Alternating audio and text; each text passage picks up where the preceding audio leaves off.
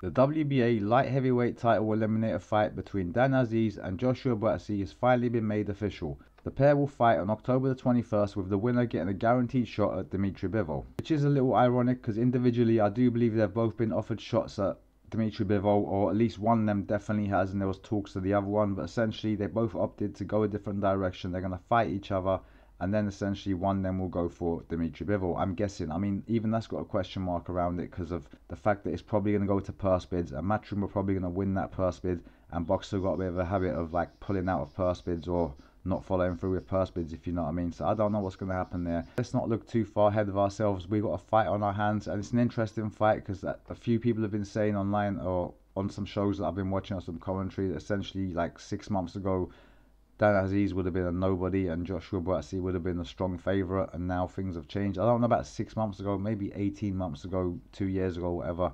It would have been a no contest. Like, we would have been Joshua Buatsi all the way.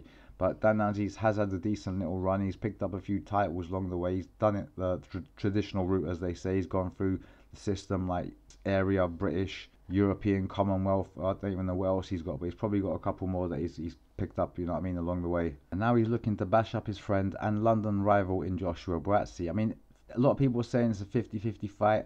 I'm not too sure how to see it, to be fair. I know we've seen a lot of Dan Azeez, and what we've seen has been looking good, but we haven't seen enough of Joshua Buatsi, if you know what I mean. What we saw previously, he was alright. He was potentially on his way to world title, you know, shots a couple of years ago, but it never really materialised. He had injuries. He doesn't really fight frequently enough. And let's be honest, last time he fought, it kind of stunk the place out. And so he's not coming into this fight like riding off a high wave, if you know what I mean. He's kind of at the bottom of that wave, and he's getting like water landing on his head, and he's getting rolled over the place and getting smashed around. It's not going too smooth for him.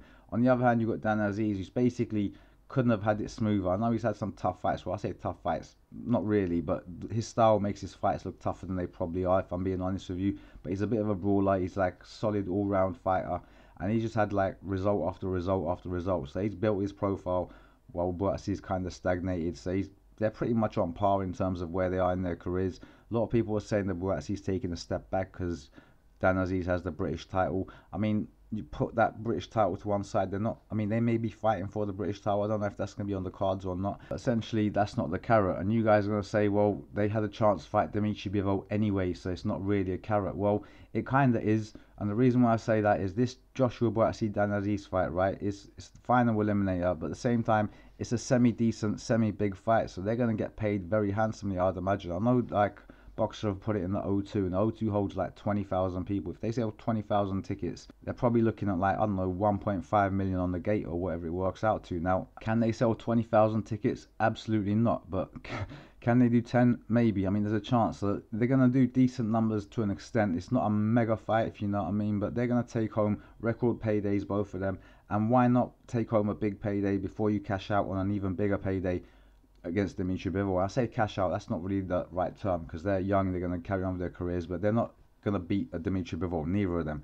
Dimitry Bivol essentially could beat both of them on the same night. I don't even think I'm exaggerating. I think if one was at the start of the card and one was at the end of the card, Dimitry Bivol could probably beat both of them. But when it comes to levels, the level between them and Bivol is really, really big, right far, the gap is really big.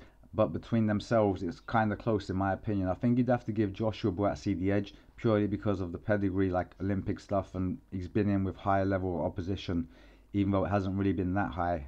I do think he edges it in terms of opposition. And I'll tell you this, back in the day, I had a lot of time for Joshua Buatsi. Like when he first turned over and he was like, oh, I'm still going on my education because life goes on after boxing, and he was saying some good stuff, you know, things that made me think, right, this guy's head is screwed on. But then after like 7 years of like, oh, him being all deep and things are coming and things happen for a reason and management this, management that, and injuries and fights not happening, I just got a bit bored of it. So in terms of who I think's going to win, I think Buatsi's probably the favourite, but who do I want to win? I want Dan Azeez to win. I want him to win in spectacular fashion. I want him to maybe knock Joshua Buatsi out. It may not happen, but that's what I want. And the reason why I want, I mean, I'm not going to go into like a big breakdown of why I want it to happen and this, that and the other, and why I think it's not a technical reason, put it that way. It's not a skill based reason. The reason why I want Joshua Buatsi to lose and Dan Azeez to win is what you see on screen right now. That's basically it. I got to give him props for that, man. I see that and I got a little hyped, man, and that for me is enough. It's a close enough fight. I don't have a horse in the race. That little thing there, that little gimmicky haggler tribute slash copying what Hagler did kind of thing. I respect that, I rate that, and it did get me a little hyped, and that for me is enough reason for me to want Joshua Buatsi to get knocked out in this fight. Obviously you may not agree, you may have other reasons, but whatever, man, I liked it and it works for me. That's all I got for this one, guys. Like, comment, share, subscribe, but don't. I'll catch you on the next one. Love.